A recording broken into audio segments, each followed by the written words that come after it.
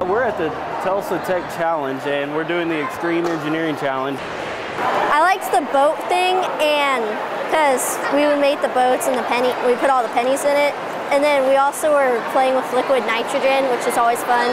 They're doing an egg drop. They have to drop that egg off a balcony and try not to let it break. I liked building because it's something I like to do. I like to get creative and design, but this is the second time I failed an egg drop.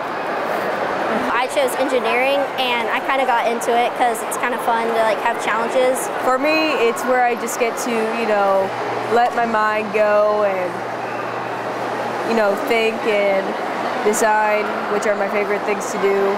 It's a great field, and there's a crazy, great, huge need for people. So, yeah, it's a great field with a lot of doors to open. So, it might be a little challenging, but it's fun. Yeah.